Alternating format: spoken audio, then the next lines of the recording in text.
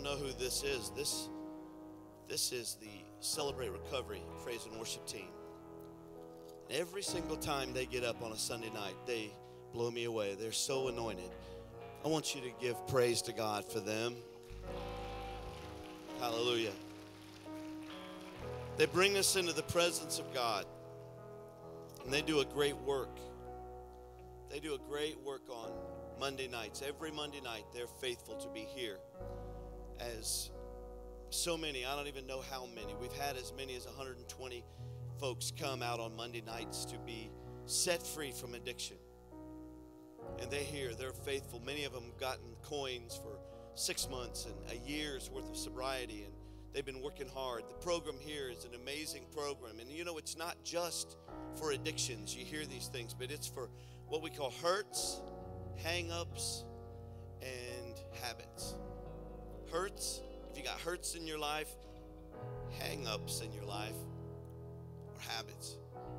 You know, I once studied that and looked at it real close, and I thought, wow, you know what? That's all of us.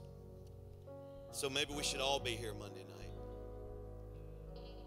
But I'm so proud of what they do and how they lead us in worship. And as they were singing tonight, I was reminded of when Jesus stepped in, as was his ritual, when he would step into the temple. He stepped in, Sister Peggy, and he was asked to read the parchment, and he picked up the words of Isaiah. When he said these things, I thought of this group while you were singing, and I'm so proud of you. I want you to know that. Man, Tyler, you blew that out, that song tonight. You know, he's so quiet sometimes, and you don't realize what's inside him. And Mary, a lot of folks don't know Mary very well. She's so quiet. She sits over in a corner somewhere, but get up there and, man, the anointing will fall on her. And I'm sitting there weeping while she's singing. That's the Holy Spirit at work in someone's life. And I appreciate them. And I want them to know that they matter. Emma, you lead. You're a worship director. You're a leader in worship.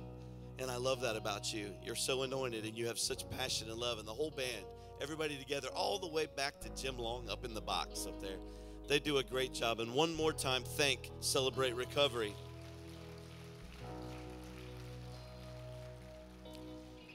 But this is what Jesus, the story of what happened there, and we're going to pray before Brother Marty comes to receive or to give us the word tonight. And Jesus came to Nazareth where he had been brought up, and as his custom was, he went into the synagogue on the Sabbath day and stood up for to read. And there was delivered unto him the book of the prophet Isaiah. When he had opened the book, he found the place where it was written. And he said these words, "The Spirit of the Lord is upon me." And I don't want you to just hear me read it. I want you to receive this word into your spirit. It's red letter. That means Jesus spoke it. And when he spoke it, he spoke. How many of you know he's creative in his words? When he speaks, it's life. Amen. When he speaks, things change. You know, a man will speak, and it might be a good speech. A man might give a good oratory or a good message. A man might give you words. They won't do a whole lot to change your life. They may bring a tear. It may inspire you to stand up and join a cause. But only the words of Jesus Christ, only the words that he speaks can bring life and can bring change. And so these words in the scripture were not written by men. They were written by men, but they were God-breathed. That means every word that you read in this word, it ought not to ever be casual with you. It ought to be something that speaks to your spirit and allow the life of it. Now listen, Jesus himself, this is like a double whammy. This wasn't just God-breathed words. This was Jesus' words. And when we speak his words just now, I'm believing that as we read this tonight, people who've come in here that need a touch from God, you came on a Sunday night because you don't want to be anywhere else. You don't want to be out with the family cooking at a barbecue. You don't want to be sitting in the lounge chair with the remote control. You came tonight because you wanted to be in church. You wanted to encounter with God, and you're going to get that because the words of life are going to speak into yours.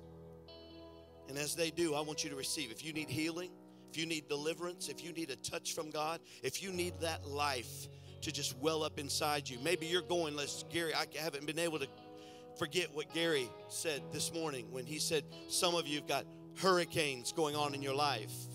You got tornadoes. You got all kinds of freakish weather patterns. You got things going on that's trying to deter you. Everything stops when a hurricane comes. We just board up and move on. Many evacuate. Some have to go to refuge. Everything stops when a hurricane comes. Some of you might be going through a hurricane tonight, but guess what? You're going to walk out of here and you're going to get the all clear sign. In the name of Jesus, you're going to get the all clear sign. Because as we read these words, I want you to close your eyes and I want you to hear the words of life spoken by the Savior himself. When he read these words, he said this: "The Spirit of the Lord is upon me, because he has anointed me to preach the gospel to the poor. He has sent me to heal the brokenhearted, to preach deliverance to the captives, and recovering of sight to the blind, to set at liberty." I'm going to read it again. There's the line. "To set at liberty them that are bruised, to preach the acceptable year of the Lord." And he closed the book and gave it again to the minister, and he sat down. And the eyes of all them that were in the synagogue were fastened on him. And he began to say unto them, "This day," or this night, "this scripture is fulfilled in your ears." The great physician is here right now. I want you to close your eyes. I want you to lift up your hands to the Lord. I'm believing that a wind of the Holy Ghost is going to sweep through this house on a Sunday night. Right here, right now, we're just learning how to flow in the Spirit of God. This morning at the 9 o'clock service, we didn't follow one thing on the order. Everything was thrown out the window because there was a move of the Holy Ghost, and he wants to move right now in your life. I can't set you free. My words won't change your circumstance, but the words of life, the words of Jesus tonight will touch you and transform your situation. You're lifting those hands up to God. Begin to call on the name of the one that is able, the one that brings life to you right now. I believe in chains are going to fall right now. I'm believing the prison doors are going to be open. You say, "I'm not in prison." Oh, you don't know the bondage the enemy tries to wrap us up with, and the strongholds he tries to put over our lives, and the way that he tries to ennumber us with the things of this world and the worries of this world. Lord, we just cast it all off right now.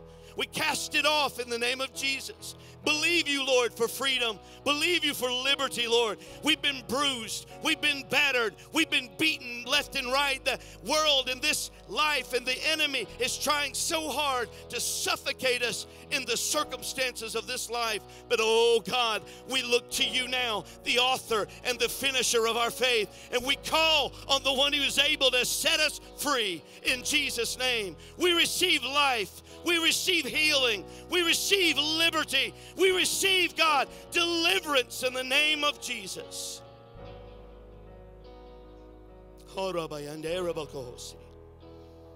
Courage is coming to your heart. Courage is coming to your heart. Strength is coming to your heart and to your mind in the name of Jesus Christ. We thank you and we honor you, Lord. We give you glory. Sing for me. Sing for me. In the name of Jesus. In the name of Jesus. Sickness has to go in this house tonight. Sickness has to go. We claim our healing by the blood of Jesus Christ. We thank you, Lord, that words of life have been spoken over us. The enemy thought he would drown us in our storm and in our circumstances, but we've been rescued tonight in the name of Jesus.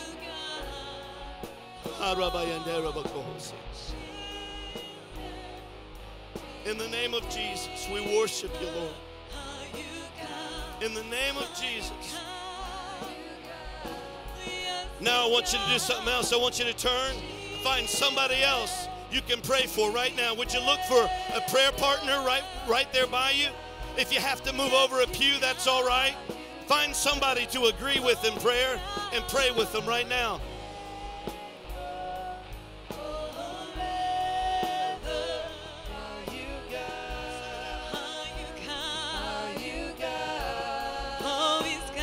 In the name of Jesus.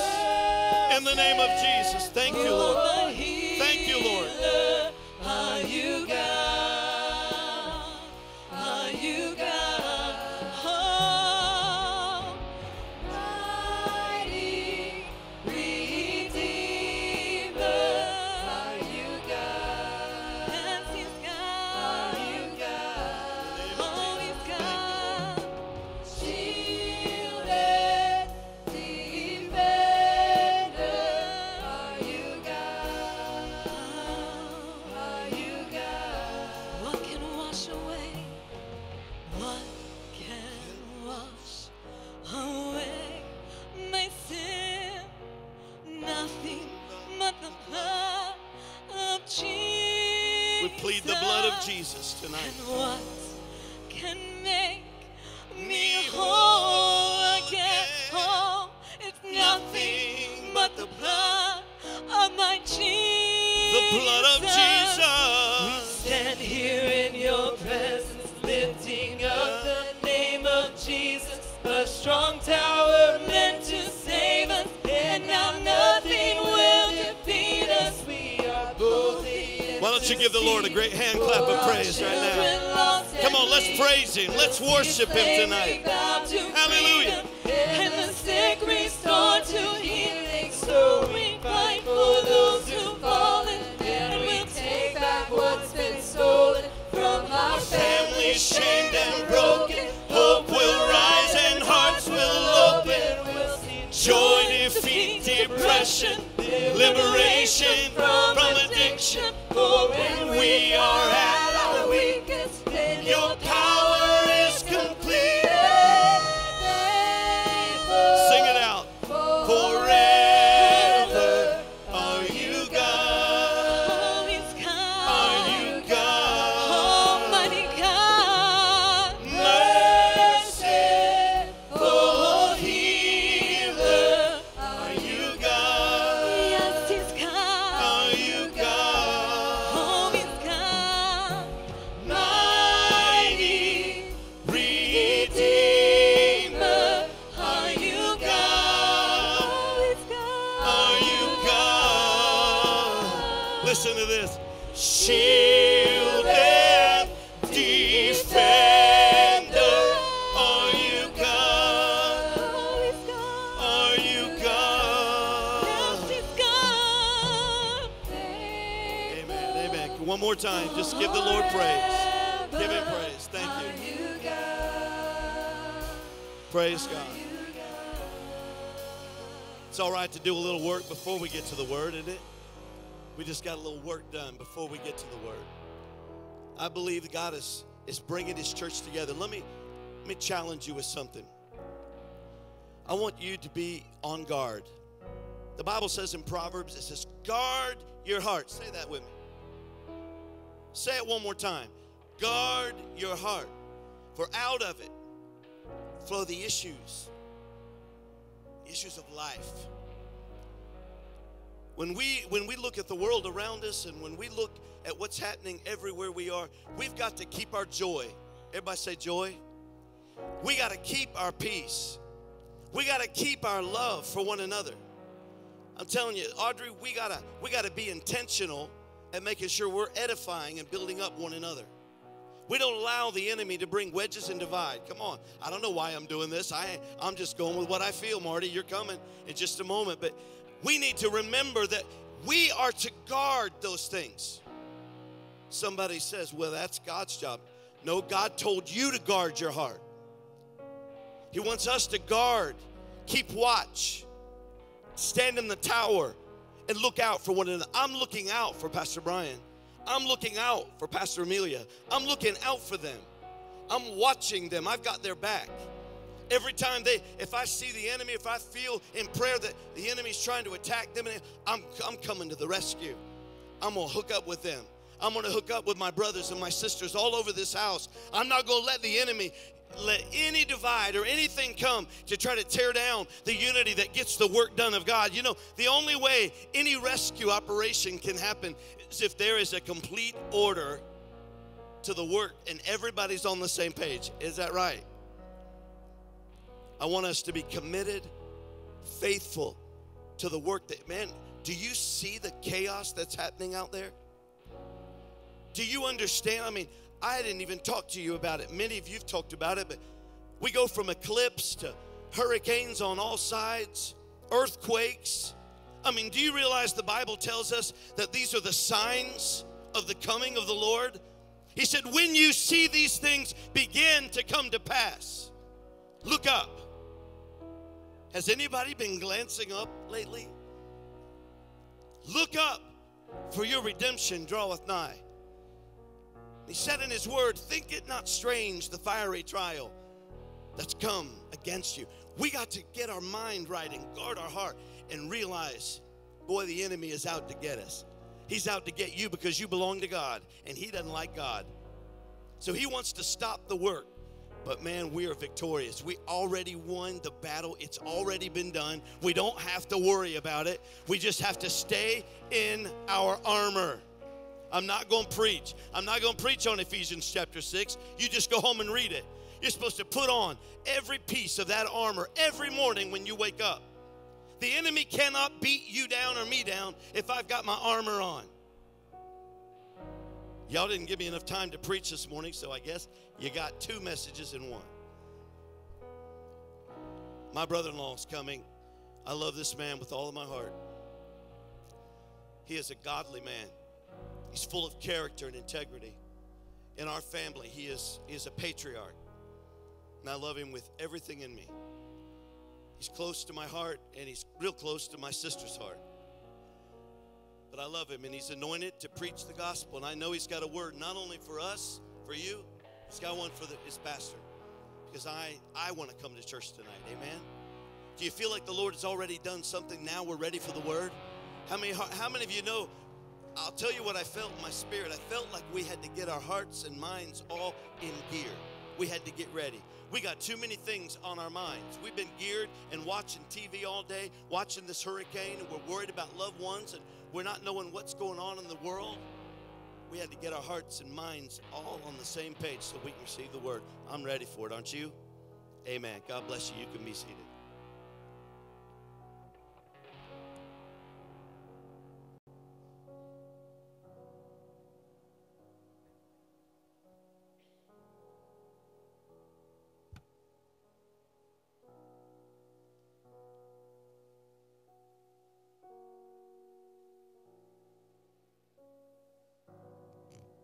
How are we doing tonight? Everybody doing good? Isn't it awesome to serve an on-time God?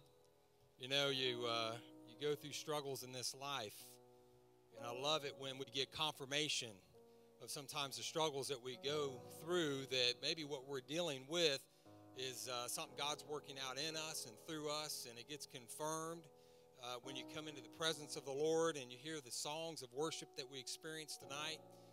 The word that Pastor got up here and shared, which was in my notes tonight, all that, we could just go home right now and say we've had church, Brother Russ, and be happy with it. But I believe the Lord has something for us tonight. I've struggled this week over this word and came down with a migraine last night, had to stop studying and had to just not watch the Ohio State game, which doesn't sound like I missed much. And but I tell you what, the Lord's good, and it's His word, and as long as it's more of Him and less of me, we're all in better shape. But tonight, we're going to look at God's word. You know, something the Lord just spoke to me over here is, you know, what the enemy is trying to cause in your life. We look at these hurricanes. We look at the physical things that are happening. But what the enemy may be trying to cause in your life may be an ingredient that God is going to turn around and use for His good. And we're going to look at the anointing tonight. We're going to look at what it is to live an anointed life. I've called or titled tonight's sermon, Living My Life with God's Anointing. Now, that doesn't happen by accident. That doesn't happen by coming in and out of church and trying to get my praise on for a few moments and then go on back to work and do what I do and then show up next Sunday. Doesn't work that way. If you're going to live an anointed life, if God's anointing is going to be upon you, then there's some things we've got to do. You know, our culture, our world is upside down.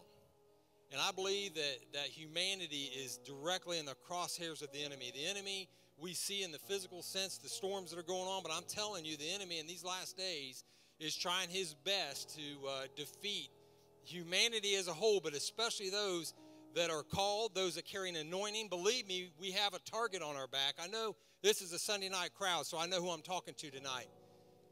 But understand this, that to carry the anointing of God in your life, it's like living life with a target on your back. There are things you're going to have to go through, but understand that what may be meant for your harm by the enemy, God will turn it around for his good. Amen. Amen. Some of the things I think we need to grasp before I get into our scripture tonight, and you can get it ready, and I'll read it. It's going to be in Exodus chapter 30. We're going to read verse 22 through 25. But before we get into that, I want us to understand that when we look at God's word, we have to understand that this is not just a book. We have to understand that this is a body of revealed truth. That there are two things on this planet that are eternal: God's word and the soul of humanity. Now, when there's a collision course on this side of heaven with God's word and the soul of humanity, a decision has to be made. And it's an eternal decision. And what we have to understand is that we can't handle the holy things of God with unholy hands. You can't do that. And I look in his word and I see in Psalm 119 and 89, it says that forever, O Lord, thy word is settled in the heavens. So we can look at God's word and understand that it is settled in the heavens, that it's already this eternal word of God that has been spoken here, we get benefit from, but it is also settled in the heavens. We can look at scriptures like Psalm 119 and 105. We see it's a light unto our feet and a lamp unto our feet and a light unto our path. We can look at other scriptures like Hebrews 4 and 12, where it talks about it being quick and powerful and sharper than any two-edged sword, that it pierces even to the dividing asunder of my soul, my spirit, the joints of my marrow. It's a discerner of my thoughts, the intents of my heart. Now, you might not know why you do what you do, and believe me, there are times during my week I question, my wife I know questions why I do some of the things I do, but I'm telling you, get in God's word and you'll find out why you do the things you do. God's word is a revelation of truth. It reveals, it's a body of revelation.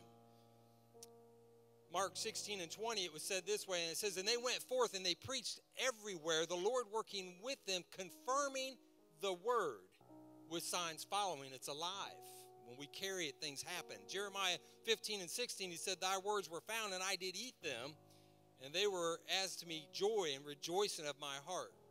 Psalm 119 and 162 said the psalmist wrote, he said, I rejoice at thy word like one that finds great spoil. It's like walking outside, and Angie preached yesterday or taught up at the Columbus Zoo, and one of the things that she had was she had a treasure chest. She was talking about to the students there, the young ladies, that everything they do is put into a treasure chest, and God remembers it, and inside that chest is grace, and it's there for you. And when we look at God's word, it's like coming upon a treasure chest. And what we see out of that is that there's this revelation of God's word that comes alive in us, and it speaks to us, and it gives us direction for our life. And with that said, we can stand for the reading of God's word, because what we have to understand tonight as we stand is that there's nothing in this book that's by accident. There's nothing that is in here. And my former pastor did a study on the anointing, and I'm going to share parts of that with us tonight, but I know that there is nothing in here, and we have to understand that. Just like Joseph, who was placed in Potiphar's house specifically for a moment, right? And then all of a sudden God's people were taken into bondage. Well, they came out through Moses' calling and his deliverance on the day that God said they would. It was prophesied, and it happened exactly the way God said it would, because this is a real revealed body of truth, and there is complete truth in it. And so we've got to wrap our mind around that when we look at the scripture, there's something there that God wants us to see. And that's what we're going to pray for tonight. Here in Exodus 30, starting in verse 22 through 25, it says, moreover the Lord spake unto Moses, saying, take thou also unto thee principal spices of pure myrrh, 500 shekels, and of sweet cinnamon half so much, even 250 shekels, and of sweet calamus 250 shekels, and of cassia 500 shekels. And after the shekel of the sanctuary, and of oil, olive, and hin. And thou shalt make it an oil of holy anointment, an ointment compound after the art of the apothecary, and it shall be a holy anointing oil. Dear Heavenly Father, God, I pray over your word tonight. I pray, God, that this would be the place that I decrease and you increase. I pray, God, the power of your word to be alive in us tonight. God, that it would get inside of us, and like spiritual surgery, God, it would discern our motives. It would discern our thoughts, God, the intents of our heart. God, let it get inside of us and turn the storm around that we're dealing with, God, that maybe the enemy is coming and attacking us with. God, I believe tonight what the enemy means for our harm, you determined to be turned around for our good, God. And I pray that tonight, Lord. I pray, let your word come alive. Give us ears and give us a heart to understand and to receive tonight. In Jesus' name I pray. Amen. Amen. We can be seated. So as we look at God's word, there's some things I want us to, before we pick this apart, I want us to wrap our mind around. In Psalm 133, 1 and 2, it says this, "Behold, how good and how pleasant it is for brethren to dwell together in unity. It is like the precious ointment upon the head that ran down upon the beard, even Aaron's beard, and went down to the skirts of his garments." Now, we talked a little bit tonight about unity. I believe that a prerequisite tonight for us to be a carrier of God's anointing is that we got to be unified with the body. And see, what happens is the day we live in a day that outside in the world, it's all about us. So it's difficult when we come into God's house, Gary, because all of a sudden we think it's all about us. And we get in here, it's upside down. See, it's not about us. It's not even about a group of us. It's all about him. Everything we do is about him. Everything we do shines light on him, gives glory to him. And that's what we have to understand. So when we look at God's house and the way God works, we understand that it's a kingdom.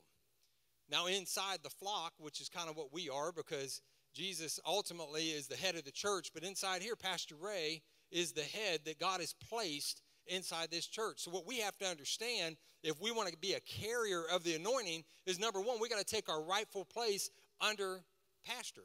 What does he want? What has God called us to do, and where has he placed us in the body? Because if we want that precious oil to work its way down from our pastor and down into the place where we're serving, we got to take our rightful place. And sometimes what happens is we get an idea, and I've seen it happen so many times, where somebody gets an idea, they'd rather do something someone else is doing, and they leave their place abandoned. Now there's nobody there to do that, and they go off and they try to think God's going to anoint them over here doing something completely different. And what we have to understand is that God works with unity. So we've got to be unified in the body. Now, another thing we can grab tonight is that the anointing is for this side of heaven. When you think about Elijah, Elijah was told by God to go find Elijah, throw his mantle on him, and anoint him to go and preach or prophesy to the next generation. So when we see that, we recognize that there was an anointing that was transferred. We also go to read that Elijah, when he was placed in a tomb, there was a dead man that they threw in on top of Elijah's bones. And when they threw that dead man in there, he came alive. The anointing was still present. The presence of God's what caused that dead man to come alive. So we understand that it's on this side of heaven that the anointing is beneficial. Isaiah prophesied, and this is where we talk a little bit about this being in our notes tonight. And I won't go all the way back through it, but it's where in Isaiah 61, and you see Jesus is repeating that in Luke 4 and 18. But at the very end of that, what we've got to understand is he goes through in verse 3, and it says, "To appoint them that mourn in Zion, to give unto them beauty for ashes, the oil of joy for mourning, the garment of praise for the spirit of heaviness, that they might be called trees of righteousness, the planting of the Lord, that he may be glorified." We've got to understand tonight that the anointing that we carry in our life is not for us. It's not for us to get some type of acknowledgement, some type of accolade, some type of having our name put in print or anything like that. Anything that we carry in this life for God has got to be pointed back to him. We see it in Jesus. Jesus lived that life, everything he did. When he got up to fulfill this word, he came in on a Bible study of what would be considered God's people. He came in, he read that, like Pastor said, that word came alive. They thought, who in the world just came in here? He said, today, this is fulfilled in your ears. Why? Because he was a fulfillment of giving glory to God. See, now they would have read that scripture, and it would have been all about them in that moment. But we have to understand tonight that everything we do is for the glory of God. Exodus 30 and 32 says it this way. It said, "Upon man's flesh shall not be poured, neither shall you make anything like it after the composition of it. It is holy, and it shall be holy unto you. So we can't get up here and think we can do some song and dance, and then God's just going to anoint it and he's going to bless it, because upon flesh, he's not going to pour that precious, precious oil. It's not about us. It's all about him. The anointing in itself, it speaks of an unction, or the ability to have the Spirit of God to enable you to do what he's called you to do for him in a way that brings about eternal results. Now, I know that's a mouthful. But we're here to do, when you do things for God, we're talking about doing something that brings about an eternal result. And you can't do that apart from God's anointing. You cannot go out and try to win the lost or try to help somebody that's in a broken condition without the anointing of God and think that it's going to bring about an eternal result. So we have to understand that it's the anointing that's going to make the difference in our life. With that as a backdrop, we're going to look at some of the ingredients tonight. It started off with myrrh. Myrrh itself is made from the gum resin of a low-growing, thorny myrrh tree. The word myrrh in itself, it means bitter. It smells sweet, but it's bitter to the taste. Gary, to be anointed, there are going to be times in our life we got to taste the bitter. We got to taste the bitter. We got to choke on some things that maybe don't taste right. We got to deal with some things that maybe are difficult. We got to go through some things, and then on the back end of it, we've got to put out what would be the sweet to those around us. And that's a difficult thing, but it's an ingredient that God placed in the anointing. I find it interesting that we come in and out of church and we sing and we pray and we talk about how we want to be like Jesus. I had the opportunity last Tuesday to stand up here and to have in one of our encounter sessions with our youth, and we encountered the cross. And I find it it just grabs me every time I do it, how we can live life as Christians. And we come in and out, and it's like we sing Kumbaya, and we just want to get our praise on, and we want to try to find a place where maybe we can get some kind of acknowledgement or do something that maybe kind of eases that tension or eases that thing in our life that we know God's calling us to something significant. But instead of giving ourselves to God, instead of giving him our life, we try to put a Band-Aid on things, and we just try to pacify it. And we've got to realize something tonight, that myrrh is in the anointing. I mean, what did they do to Jesus? I mean, his own disciple was one that sold him out. One of his 12 that he'd chosen was the one that sold him out. They came and they trumped up charges against him. They came at night and they took him and they illegally tried him. If you look at the history of that day, they couldn't even have those trials that they were having. It was outside of the law for that day, but they did it. They beat him. They flogged him. He had another disciple that would go out and deny that he even knew him. And then they turned around and they crucified him, and they sat down and they watched him die on a cross. Myrrh is going to be in the anointing oil. When it gets difficult for you, you're going to have to live out Hebrews chapter 12, verse 1 through 3, where it says, "Wherefore, seeing that we are compassed about with such a great cloud of witnesses, let us lay aside the weight and the sin that so easily besets us, and let us run our race with patience, looking unto Jesus, the author and the finisher of our faith, and for the joy that was set before him, he endured the cross." And it says, consider him. Consider what he did for you. Consider the pain and the agony. Consider what he did, lest you grow weary and faint in your minds. I'm guilty of it myself. I get difficult times come in my life, and I want to just faint. I just want to get weary. I just want to give in to the circumstances. Sometimes it's just easier. But the Bible tells us that we're to consider him, Chris, and what he went through. Because myrrh is in the anointing.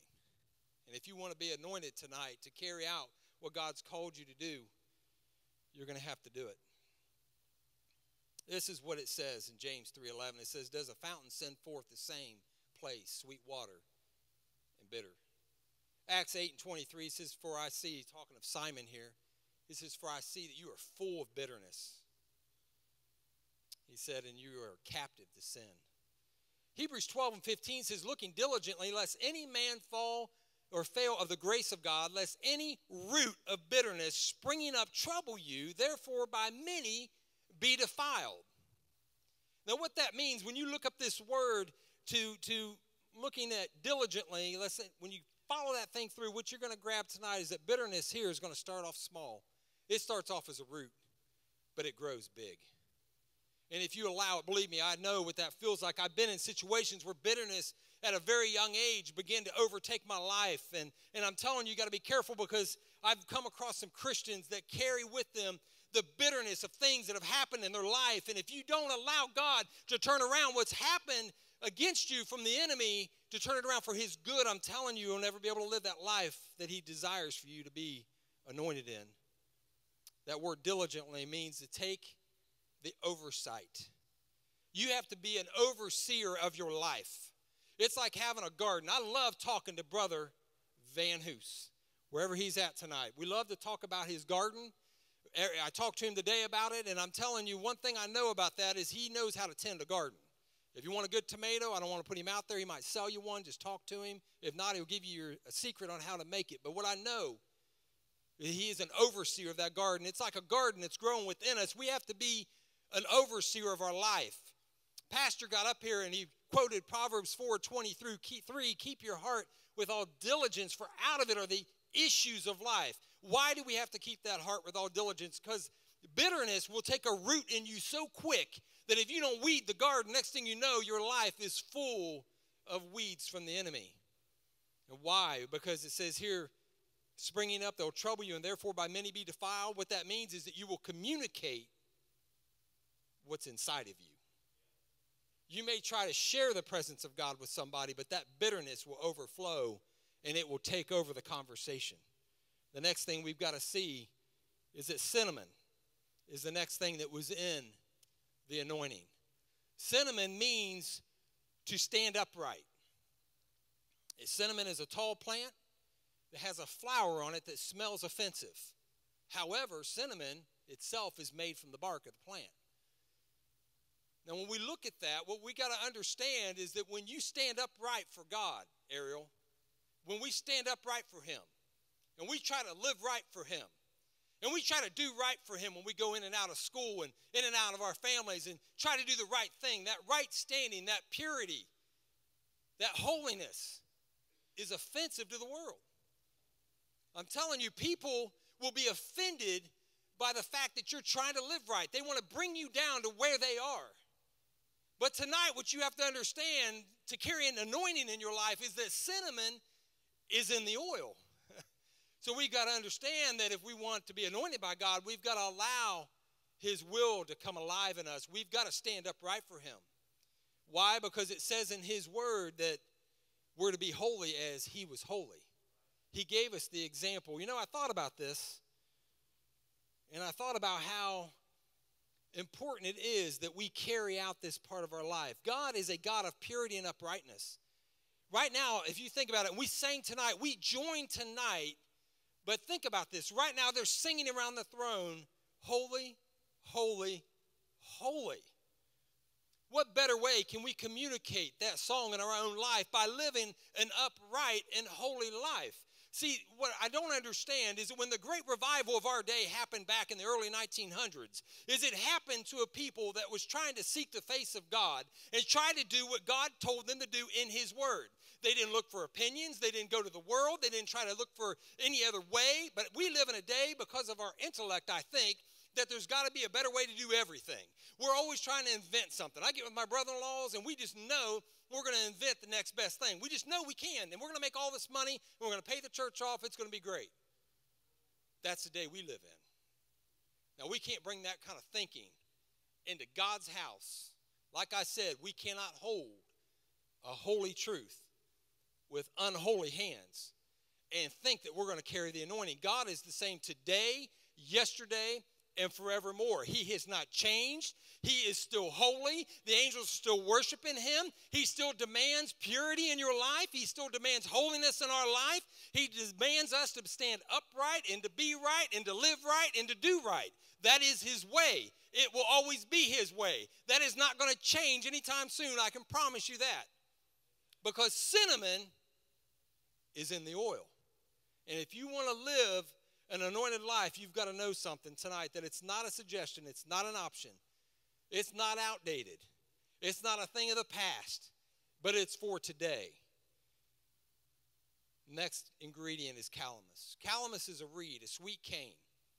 And when you study these things out, they grow in the marsh places. We deal with them a lot. I've worked on the highways for 18 years up here in Dayton, and we would have these places where cattails and things would begin to take over in wetlands. And what you got to understand is that when you look at calamus, it's a reed, a sweet cane. They grow in these marsh places. However, this particular one that God chose to put in this anointing oil, it grows in the miry clay. It doesn't just grow in the miry clay. It has adapted itself to thrive in the miry clay. Not only that, but inside it, for it to be useful as a conduit, it has in its joints, it has places that have to be broken down. It has to be worn down. And when it does, it becomes useful for something to flow through it. So how do we apply that to our life? We've got to look at this, and we've got to grab the truth of this tonight. We've got to realize that, number one, we got to learn to thrive in miry places if we're going to be anointed by God. I immediately thought today of how I was reading in Jeremiah 29:11. It's one of my favorite scriptures. I've got it on a coffee mug that a friend of mine had gave me at a pivotal point in my life, and it was a God moment. And I'm going to spare you of that tonight. I'm going to do what Angie says. I'm going to stick to the notes, Gary. Sticking to the notes. We're going to get out of here on time. But what I'll never forget it, Lawton. I was reading chapters later in Jeremiah 29:11. I thought about the plans, because you know what? When we hear that scripture, Nathan, we love to hear that God's got plans for our life. Man, I don't think I've ever shared that with somebody that was going through something and didn't think, man, that's great. I love to think that God's got a plan for this mess I'm dealing with, and he does. But what we have to understand is we grow in the Lord, and Jeremiah was growing in the Lord, and as he grew past God giving him that scripture, you get down a few chapters later, and they begin to tie cords and things together, and they lower Jeremiah down into a pit. The Bible said he began to sink in the mire. You got to learn to thrive in the miry places. Because if you're going to be used as a conduit for God, if you're going to be used in a way that God can do something effectively through your life, you've got to be willing to submit yourself to difficult times and difficult places in your life. How about Nehemiah? Nehemiah was one that God called to go and build a wall and rebuild the wall around Jerusalem, and as soon as he got there, he met opposition. The enemy sent a letter to him and tried to scare him off the wall and try to prevent him from doing things. How many times, my sister-in-law Debbie's here tonight, and we've shared stories where you get a thing in the mail, and she's prayed with different people where they've gotten this attack, and it comes to them. Maybe it's through a bill or anything, whatever it is, and she would pray with those people. And I've had situations where we've had to pray over things, right? And sometimes you get things, and sometimes it's from the enemy, and it's an attack. Never forget, I was at Dayton, and I was in a vehicle accident, and it was my fault. But it happened at work, and we have insurance at work. But I started getting those letters from the enemy. Had a tiger on the front of it. All of a sudden now I'm in my 20s, and I'm scared. I got a wife, I got kids, I got a house, and I feel like now I'm about ready to lose everything through this accident. I'm being sued by this company. And come to find out, it all worked out, and God was there, and it wasn't a big deal. But what we have to understand is that sometimes when we're trying to do God's work, we're going to deal with miry places. Difficult places. We see here that Nehemiah, he got beyond that. He got to a point where he began to carry a sword. He began to fight with one hand. He kept a trowel in the other hand. It said he finished the work. I think it was like 52 days. He was able to complete the work that God had called him to. He learned how to thrive in a miry place. How about Paul? Paul was one that was a persecutor of Christians and finds himself in a place where on the road to Damascus, he's enlightened by the Spirit of God and who God is, and now he's called to be an apostle for Jesus in these last days, and here he is. He begins to set out to do the work, and he runs directly into a miry place. It was called the church. Church didn't want anything to do with him. See, he was a marked man coming in, and they thought, well, he's not here for any good reason, so he's got to go. It was a miry place that Paul had to get over. He could have let the church hurt him. He could have let the church what do you want to call it? Annihilate him or put him over in a corner or not let him do what he was called to do. And if you read his story, he goes off, and it's about 3 years he's out, and he's learning how to get through the miry places as God's working things out in his life. He comes back, and what happens to him? He finds himself shipwrecked. He finds himself beaten. He finds himself thrown in prison. And he learned through all those obstacles that he was in how to thrive in the miry place. I'm reminded of the time when we talked about Ephesians 6 tonight. As he's chained to a Roman guard, he's sizing up this guy that's guarding him as he's in prison. And he begins to correlate that with what the armor of God looks like in the Christian walk. He learned how to thrive in the miry place. And aren't we thankful that he did? Because now we have the armor of God, Scripture, and the letter he wrote to the church of Ephesus that helps us today. Next, we've got to go on to see that we have to allow the inner walls of our life to be broken down in order for God to pour the anointing through us and use us. Those inner walls, they speak of resistance. It could be insecurity. Ultimately, I think sometimes it could be our faith in ourselves instead of God. And that can be a difficult place. Sometimes our insecurity or the way we view ourselves, or maybe it can just be the bitterness we talked about. It can be the obstacles in our life. There are things that Paul had to work out.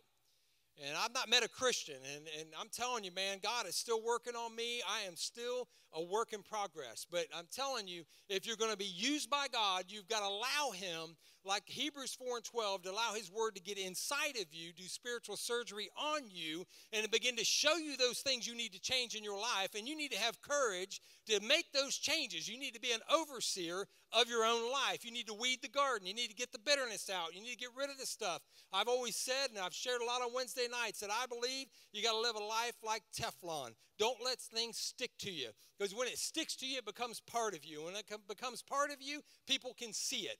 And I'm telling you, it's never pretty. So trust me tonight.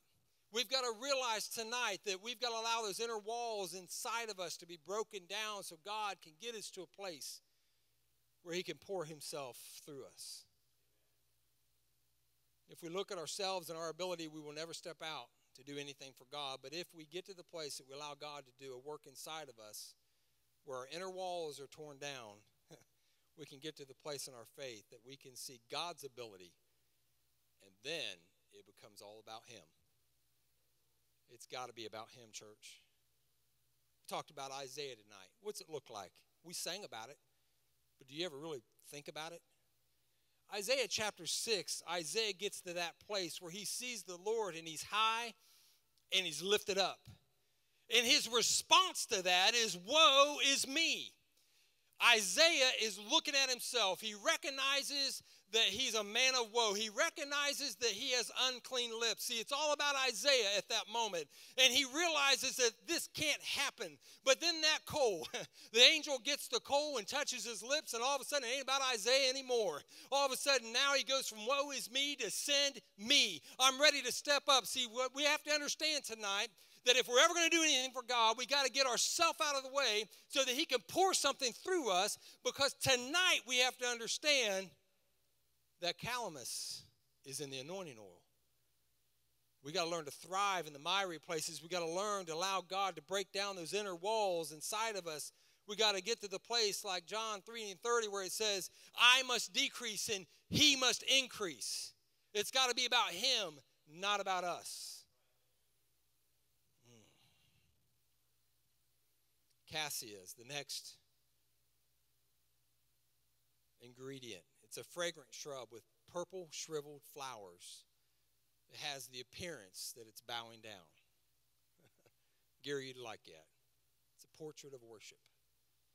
If we're going to do anything for God, anything significant to carry the anointing, to help someone make an eternal decision in their life, if we're going to lead someone to the Lord, if we're going to do a ministry God's called us to, if we're going to sing on a praise team, if we're going to speak in a Sunday school class, if we're going to witness to somebody at work, if we're going to be a door greeter, if we're going to come back and help and celebrate recovery, if we're going to work in the coffee shop, if no matter what we do, we have to understand we've got to live a life of worship. It's got to be all about him. It can't be anything about us. And what we see in this scripture, and when we look at Cassia and what it is, we see that it's a portrait of worship.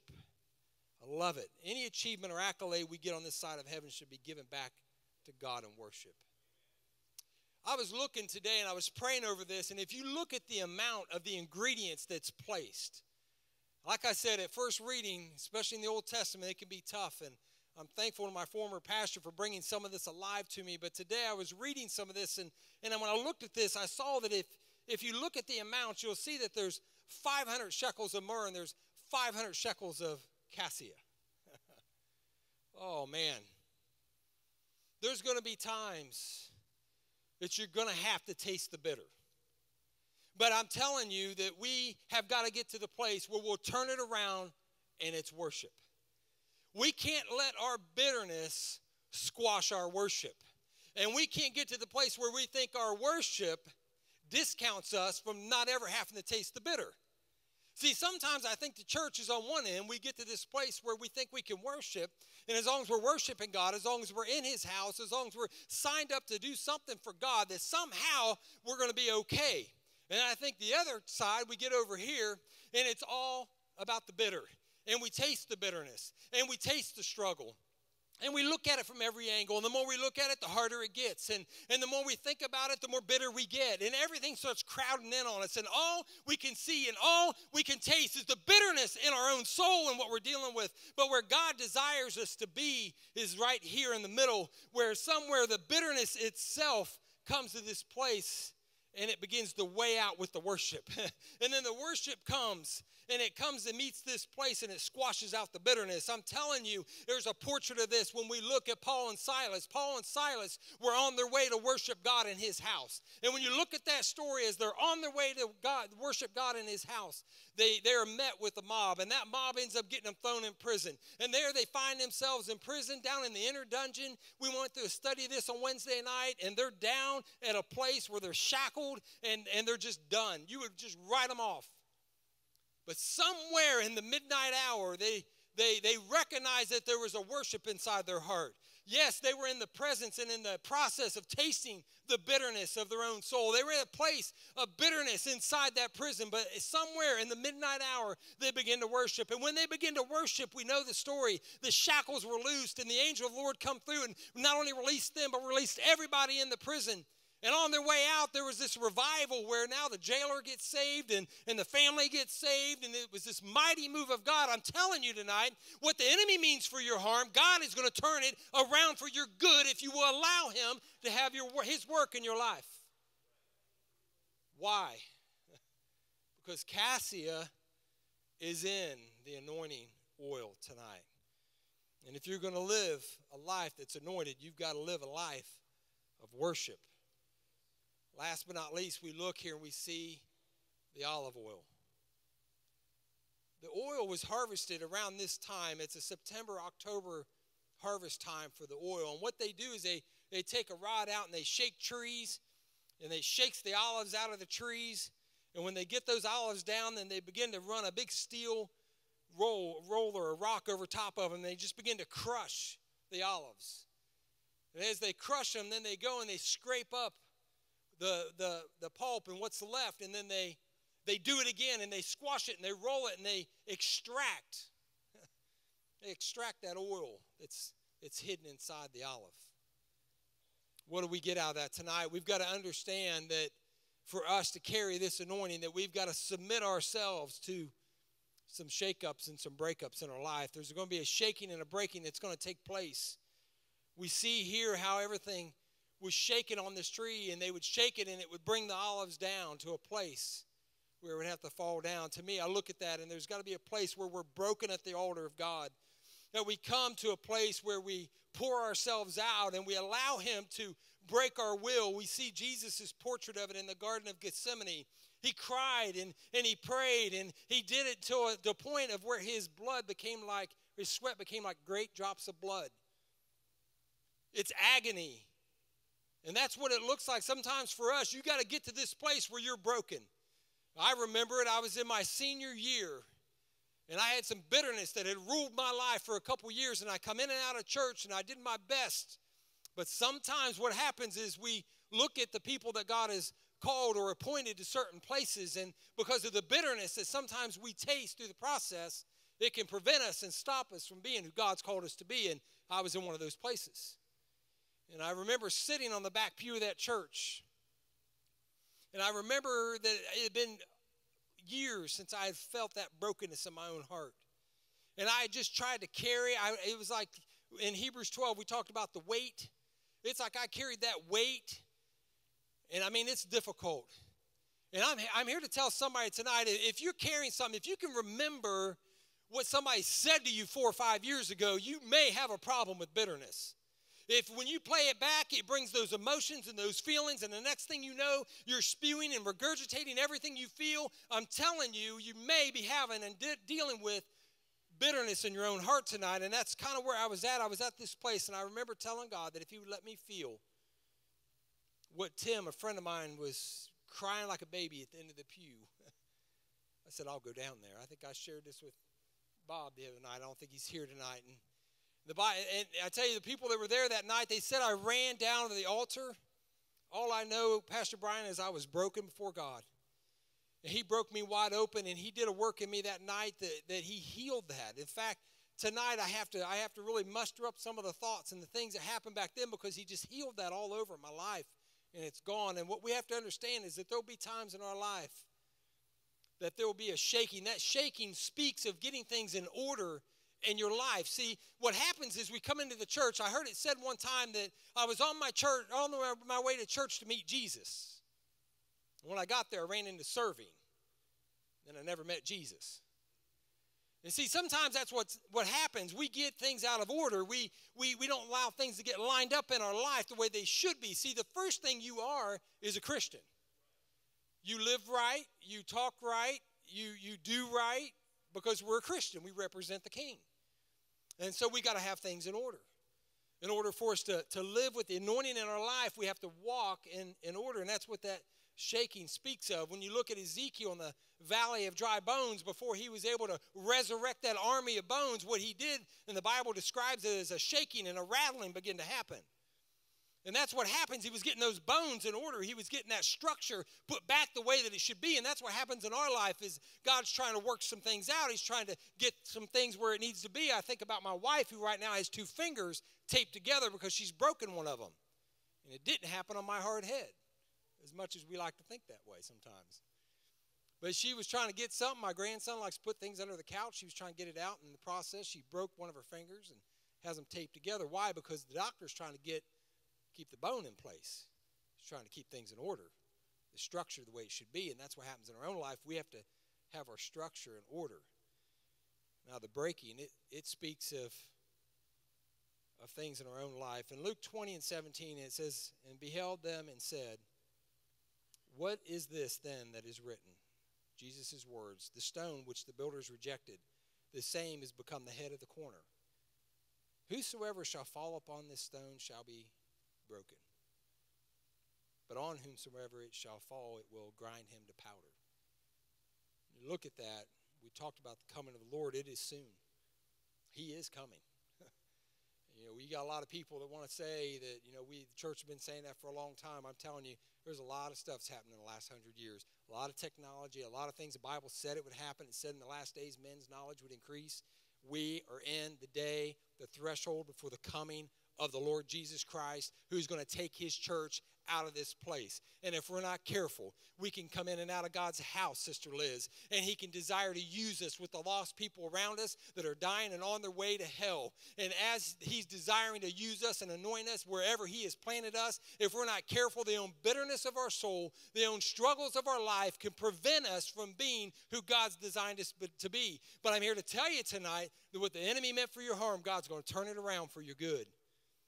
This scripture, You think about how it says in Philippians 2 that every knee shall bow and every tongue should confess that Jesus Christ is Lord to what?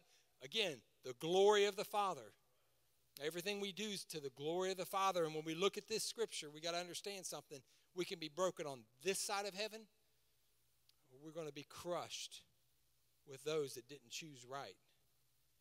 And Pastor, I'm going to ask you to come on up tonight. But here we are tonight. For some of us, we need to fall on Jesus, to allow him to break our own will possibly. Or for some of us, it may be the bitterness or some kind of inner struggle that is preventing us from fulfilling God's will in our life. Whatever that is, I encourage you tonight to know this, that where you are and what God has called you to is important. It's important. Pastor Ray, he's an amazing man. He's my brother-in-law, but he's my pastor. He's my mentor. I think the world of him. And I tell you, I shared with him tonight about that migraine. He said, oh, don't worry, I'll go home, I'll study. I said, no, because you know what? I want to help him. And I want to do my part, whatever that is, and I want to play my part and do my part. And each one of you, Mary, it's important to see you up here singing tonight under the anointing of God. It's important, Emma, leading in worship. It's important that we do what God has called us to do, why we have time, why we have this anointing, why we have the opportunity to utilize this anointing. Because when you look at Jesus' life, the anointing was to heal the broken. It was to save the lost. It was to heal the sick. It was to redeem those that are going the wrong direction. God desires to use you and wherever he's called you to. Amen. Would you stand tonight? If you would, while you're standing, just get out and come on down here to the altar. Or those of you who can, if you're able to, I want you to work your way down towards this altar tonight.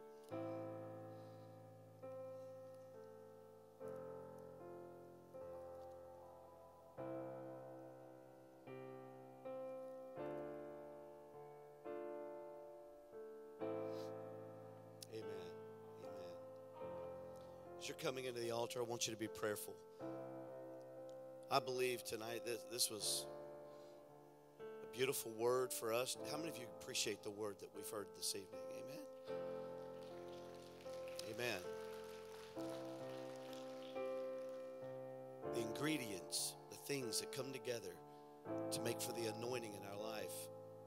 I know that if you're doing right, if you have a good desire, come on up here. There's the altar's up here empty. Come on up as close as you can. Get up in here in the altar. As a matter of fact, I want you to do something. I've been instructed twice by the Holy Spirit to do this. I want all the ladies to move over to this end right here, and I want all the guys to go over here. All ladies come over here. All guys go over here. You say, what in the world are you doing?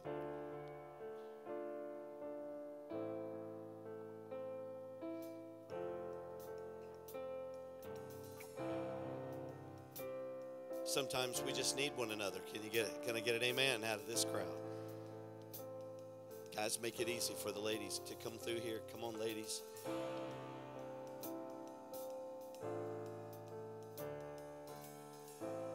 Amen.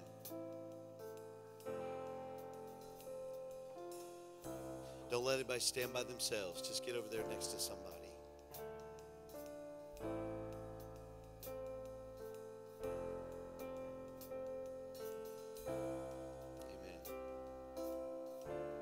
He's talking about the ingredients, the qualifications, the things that we need in our lives to be anointed. How many of you want to be anointed by God? You don't want to just be somebody who gives speeches and talks to people or just serves out of a desire to be a volunteer, just a volunteer. You want to be someone who's anointed to do what you do. You can be anointed to work in the nursery. You can be anointed to clean God's house. You can be anointed to work in a camera or a sound system or to preach the gospel. You can be anointed to teach a class, whether it be to children or to adults.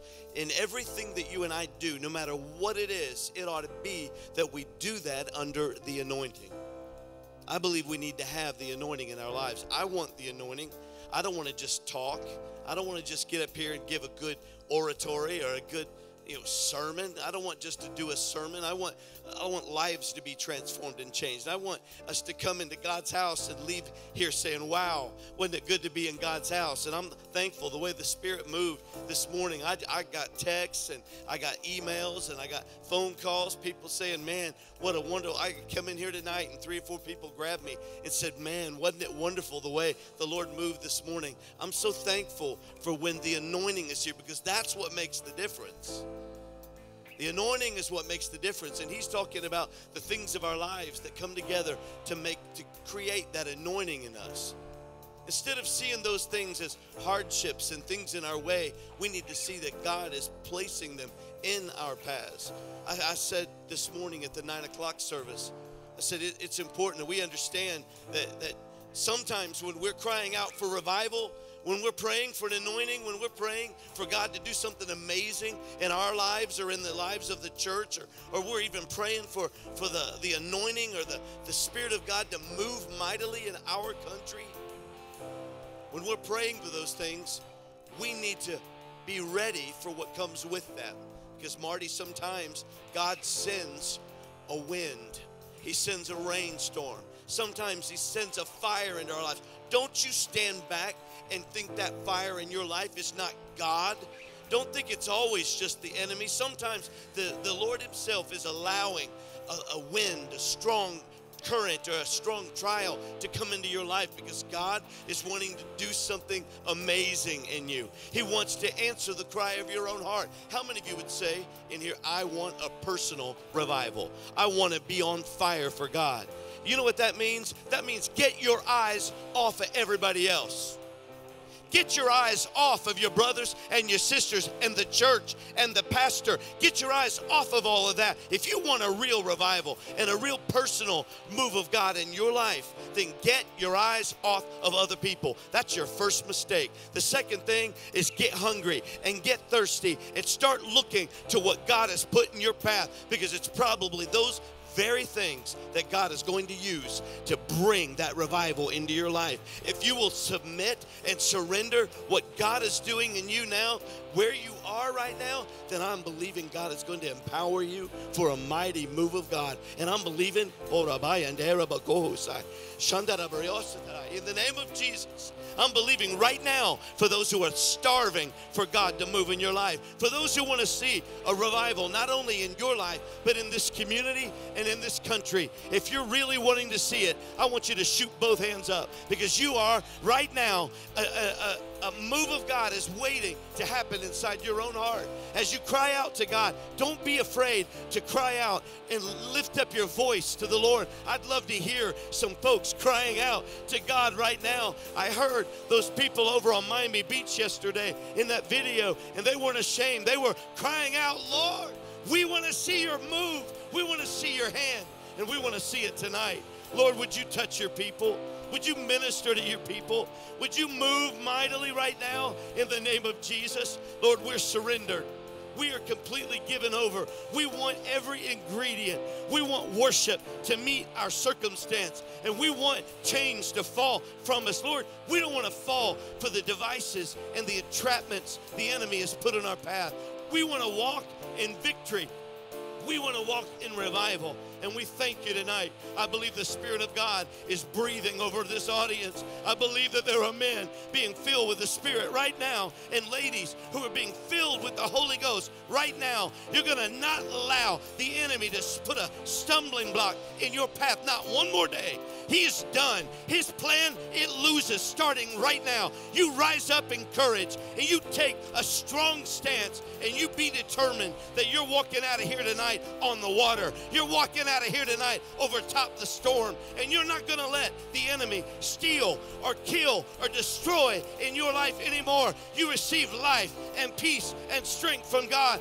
Oh, I believe he's here to do that tonight. Now, I want you to drop your hands. Ladies, I want you to start praying for one another, and not just one prayer partner. Get 2 or 3 there next to you and begin to pray for one another, and look around. Don't let anybody pray by themselves, but find someone. Men, do the same. Look for brothers right next to you. You can lay hands on and you can pray with them, and let God use you to pray for them tonight in the name of Jesus. In the name of Jesus. altar, the Father's arms are open wide. Forgiveness was bought with the precious blood of Jesus Christ. Oh yes, oh come to the altar. The Father's arms are open wide. Forgiveness was bought with the precious blood of Jesus Christ. Oh yeah, Jesus Christ.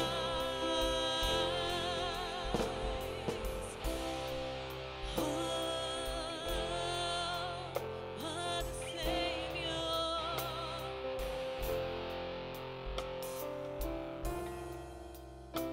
Oh God.